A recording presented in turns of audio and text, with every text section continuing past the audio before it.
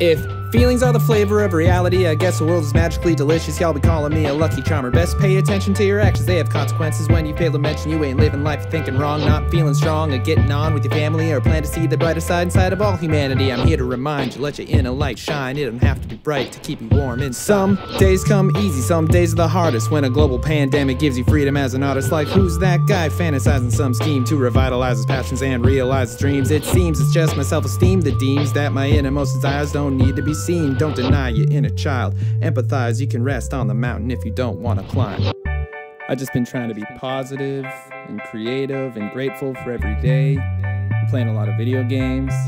Trying to motivate myself to read seems like it's the hardest, and hours just fly by in bed with my phone. I try to redirect my feelings of worry and fear into hoping that everyone is happy and healthy. I love you all. Stay safe.